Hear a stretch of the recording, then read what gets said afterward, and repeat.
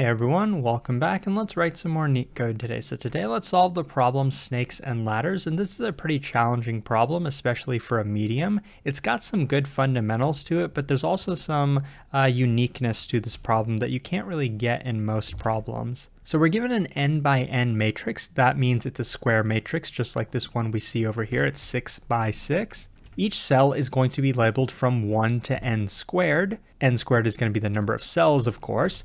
And the first one is going to be at the bottom left. That's where the 1 is going to be. 2 is going to be next, and then 3, then 4, then 5, then 6, right? We're going to go to the right in the first row, but then we're going to get the 7 right above that, and then the 7, the next values are going to be towards the left. Then it's going to go to the right. Then it's going to go to the left. So basically it's alternating directions. The order of the values is what I'm talking about, right? 7, 8, 9, it's going to the left, then 13, 14, 15, it's going to the right. So we're going to start at this 1, and we're allowed to roll a dice, and it's a 6-sided dice. So we're either going to roll a value between 1 through 6. Now we don't actually have to generate a random number, so don't worry about that. We're going to try every possibility. If we roll a 1, that means from this starting position, we're going to move 1 spot. That means we're going to move to the 2 spot wherever it happens to be on this grid. If we rolled a 2, we would move 2 spots forward to the 3. If we rolled a 6, we would move 6 spots forward. So we'd move all the way to the 7. Okay, so if this matrix stuff wasn't confusing you enough, there's actually even more complexity. So we have things called snakes.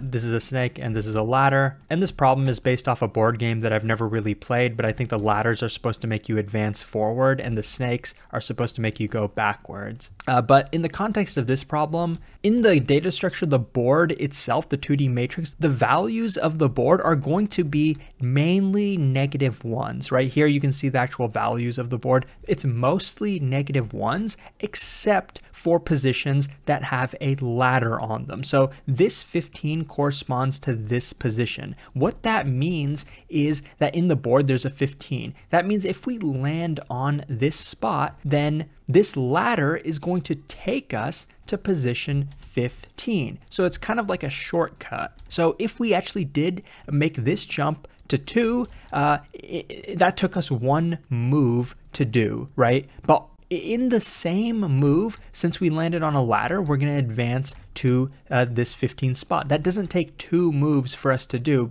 The advancement is part of the same original move. Similarly, if we landed on this snake, position 17, which corresponds to a value of 13, so if we landed here for whatever reason, then on the same move, we would end up being pushed back to position 13.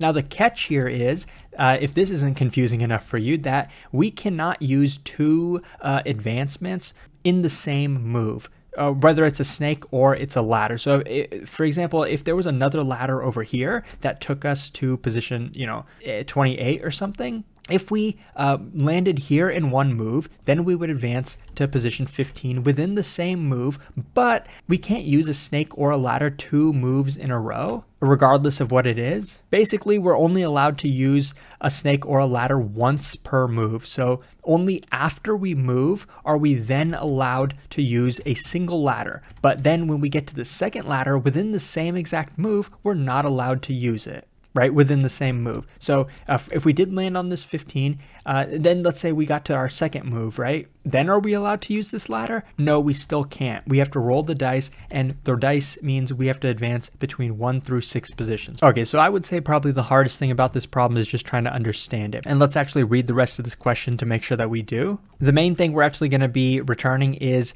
the minimum number of moves required to reach the last square, right? So in this case, 36. Okay, so now that we understand the question, let's actually try to start with a solution. And as always, let's start with a brute force approach. So initially, we're always going to start at the square 1. And our goal is to get to the n square position in the minimum number of moves. First thing, let's try every possibility, right? Well, we know we can move between 6 positions, right? So from 1, we can move to 2, 3, 4, 5, 6, 7. But we know that 2 actually has a ladder on it. How are we going to know that? Because we're going to check the position here, right? In the board, we're going to convert 2 into some coordinate, right? Some row, column, pair, and we're going to use these to index the board and get the value at this position. And what value is that going to be? Well, if it was -1, then that would mean there's no advancement, right?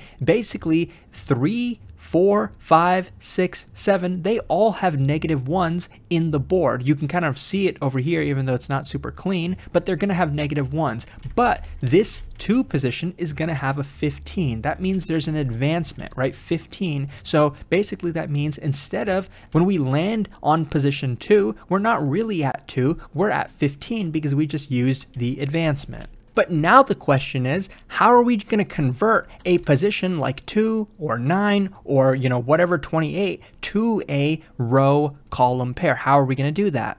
Well, let's just assume for now that we have a helper function to do that. Because this problem is complicated enough, we need to modularize this code. So let's not get bogged down on the details. We'll work on that implementation last. For now, let's assume we have one that's working. So in our decision tree, this 2 will really be a 15. And now let's continue this brute force. But as you can tell, this decision tree is going to get really huge, right? Because each time, each node is going to have 6 children. So I am going to take some, shortcuts, but I'm going to explain the intuition behind it. So now let's do 3, right? Assuming we were doing the decisions for 3, we would do, 4, 5, 6, 7, etc. But are you noticing anything? 4, 5, 6, hey, we already have those in our decision tree. Why would we want to revisit them again? And remember, we're looking for the shortest path. Why would we care to reach 4, 5, and 6 after taking 2 steps, even though we reached 4, 5, and 6 by just taking 1 step? So there's no need to revisit any of the positions. So how are we going to prevent that? Let's have a hash set and let's call it visit, and let's make sure that we never revisit the same position twice. Okay, so that's one thing that we learned, and I'm not really going to draw out the children for these because from this picture and the explanation below, you can tell that the shortest path is going to be from 1 to 2, which actually landed us at 15, and then from 15 to 17, which actually lands us at 13, and then from 13 to 14, which actually lands us at 35. So you can kind of see the circuit that I'm drawing here, and then from 35, we'll take 1 jump and get to 36. So you can tell, okay, 1 move, 2 moves, 3 moves, and 4 moves. So that's the path. But from this decision tree, how can we actually create the algorithm for that? Well, the visit set that we talked about is very important because that will basically limit us for the time complexity being the overall size of the board, which is going to be n squared. But to actually implement this algorithm, it might be possible to do this with a DFS. I'm actually not 100% sure, but I think it would work as long as you aren't visiting the same position twice. But the more natural way to do it is breadth first search, and that's usually the algorithm you want to do for shortest paths. And let me kind of show you the intuition of why, because as we're drawing this decision tree, these are the positions we can reach after 1 move. As we continue it, suppose from 15, we can land at 16, 17, and actually 17 will land us at 13, as I mentioned. So we can't actually land at 17, but we can also do 18, 19, 20, and lastly 21. And so these are the positions we can reach in 2 moves, right? And the next layer of our graph is going to be all the positions we can reach in 3 moves, etc., until we finally reach the last one. And so we could possibly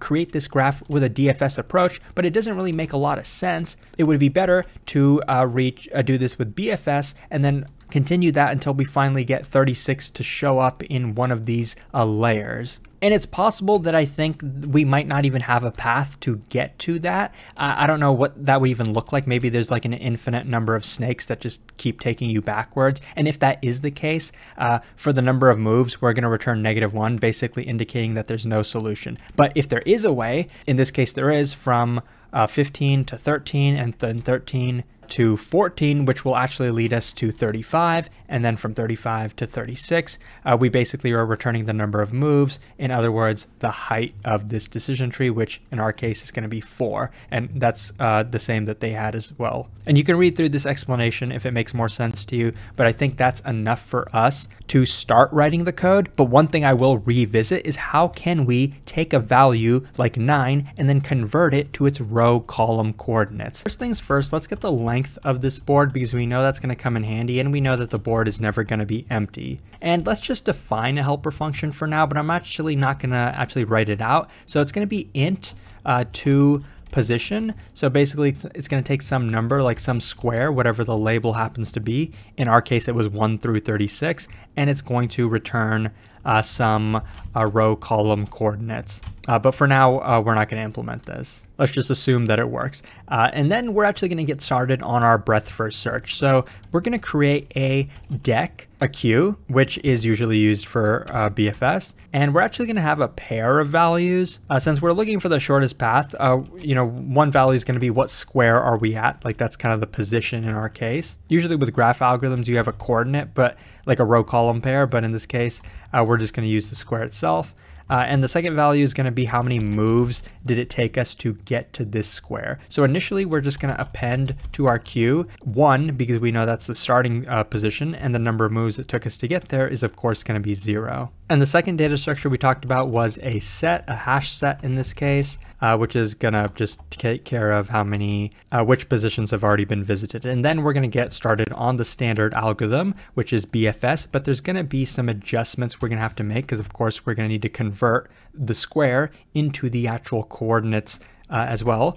But as usual with the BFS, we're always going to be popping from the left and then adding to the right side. And popping it is going to give us a pair of values, the square and the number of moves it took us to get here. And then from this square, we're going to do the portion where we roll a dice. The value of the dice could be 1 through 6. So in Python, it's going to be a little bit weird. Of course, it's going to be starting at 1, but the second value is non-inclusive. So we're going to put a 7. What this is really doing is I is going through 1 through 6. And then using that I value, we can add it to the square that we had, which will give us the next square value. So pretty simple so far, square plus I. But now we're actually going to want the coordinates of the next square. And you're going to see why we're getting the coordinates in a moment. So let's pass the next square in. So that will give us the coordinates. But what's the point of having the coordinates? Well, if you remember, the coordinates are used to get what's the value in the board at that position. Because remember, if the value is -1, then we don't really care about it. But if it's not -1, that's important because that means we found a shortcut or maybe a snake that's going to take us backwards. Either way, we want to know what, if it's not -1, what is the value of that? Because that's going to be the next square. Within the same move, we made one jump and now we're about to make a second jump because, there's either a snake or a ladder. So we're going to reassign the next square to whatever that value in the board happens to be. Maybe it took us forward, maybe it took us backwards. And next thing, before we even add this next square to the queue, we're going to check maybe it's the solution, right? Maybe this next square is equal to the length squared. And if that is the case, that means we found our solution. And we're going to return the number of moves it took us to get here. Remember, moves was the number of moves it took us to get to this square. And then we made one more move to get to the next square. So we're going to return moves plus 1. Okay, but if we didn't find the solution, then we're going to add it to our queue, but we don't want to ever revisit the same position twice. So let's make sure that this next square is not in our visit hash set. And if it's not, then we're going to add it to the visit hash set to make sure we never revisit it twice. And we're also going to append it to the queue, but we know that our queue actually has a pair of values, which is going to be the square value itself, and also the number of moves it took us to get here, which is moves plus 1. Okay, so assuming that this works, we will return the number of moves, but let's say it doesn't work, then once we exit the loop, they want us to return a default value of -1. I don't even know if there's an actual test case that covers this. There probably is though. Okay, so we've actually pretty much done the algorithm except for the most annoying part, which is going to be converting a square to the actual coordinates. And to do that, I'm actually going to go back to the drawing. So the way that this board is actually given to us, this is the 0th row, this is the 1 row, this is the 2 row, this is the 3 row, 4, and the actual columns themselves are actually straightforward, 0, 1, 2, 3, 4, 5.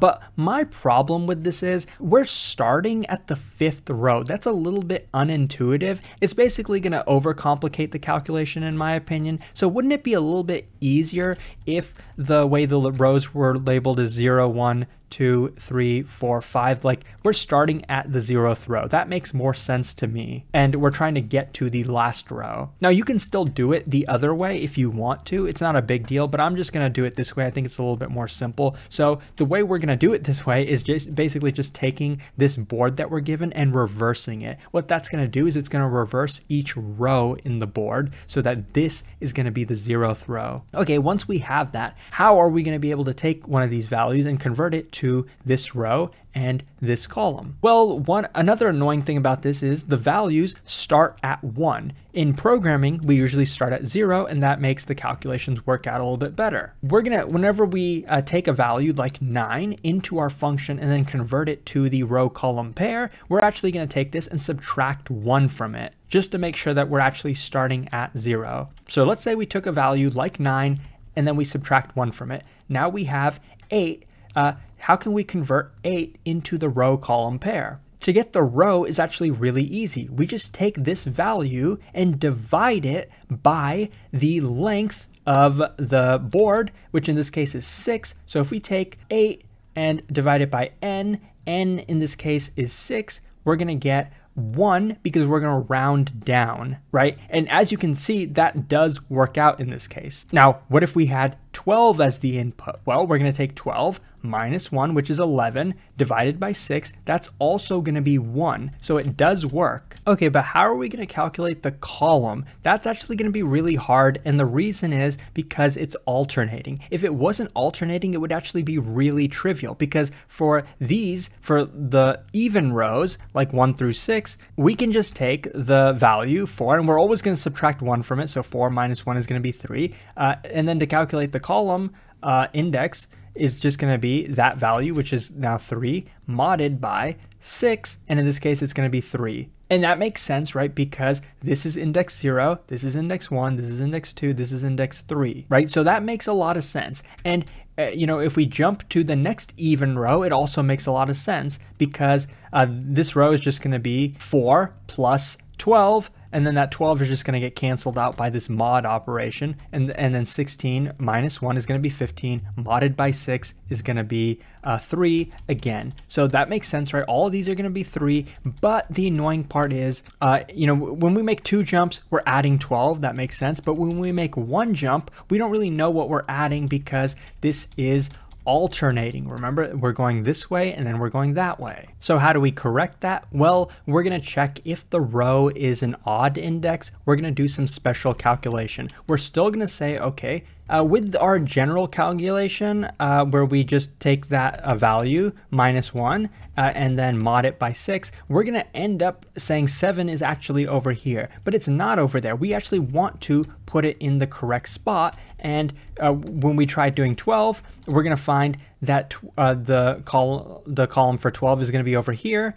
But it's not. We actually want it to be over here. So how are we going to do that? Well, as you can tell, we're basically flipping these positions, right? This is going to be flipped with this, and then this is going to be flipped with this, and it's going to go both ways, right? So the way to kind of do that, let's just draw it out, 0, 1, 2. So to actually do that, what we're going to do is we're going to take the length, let's call that n. N is just the dimension, minus 1, because n is going to be 6, but the max is really 5. So that's where the minus 1 comes from. And then minus whatever that column that we end up calculating. So in this case, if we got a 5, if we calculated a 5, we'd say 6 minus 1 minus 5, which is going to put it to be 0, meaning this is going to be moved over there. If we calculated a 0, we'd say, okay, 6 minus 1 minus 0, that's going to be 5. So that's going to take this 0 and then put it at this position. So that's really the intuition behind it. Maybe I spent a little bit too much time on this part, but now let's just code it up. Okay, so as I mentioned, first we're going to calculate the row, and that's going to be square, and we're always going to subtract 1 from the square, and then we're going to divide it by whatever the length of the board was, which we calculated up here. And this is integer division in Python. That just means it's going to round it down, which is exactly what we want to do. Okay, and then we're going to calculate the column. We're going to calculate it in the naive way. First, make sure to subtract 1 from the square, and then just mod it by the length. That will work for us as long as the row is not odd. If the row is odd, and we can figure that out like this. So in this case, if the row is odd, we need to reassign this column, and we're going to do it exactly how I said. We're going to set a column equal to length minus 1 minus itself. Okay, so that's almost the whole code, but one thing I almost forgot is we're actually going to reverse the board, because remember, we want the 0th row to actually start at the bottom of the board. So just by reversing it, we can do that. And that's why this function is pretty simple. If we didn't do it that way, it would just be a little bit more like we'd have more calculations that look like this one. And I don't really like explaining how this works. Now let's run it to make sure that it works. And as you can see on the left, yes, it does, and it's pretty efficient. The overall time complexity of this is going to be in the worst case n squared, because we could end up visiting every position in the board. And the memory complexity is also going to be that, because of how the breadth first search is working. We could have, you know, every value be in our queue. So I really hope that this was helpful. If it was, please like and subscribe. It really supports the channel a lot. Consider checking out my Patreon if you'd like to further support the channel, and hopefully I'll see you pretty soon. Thanks for watching.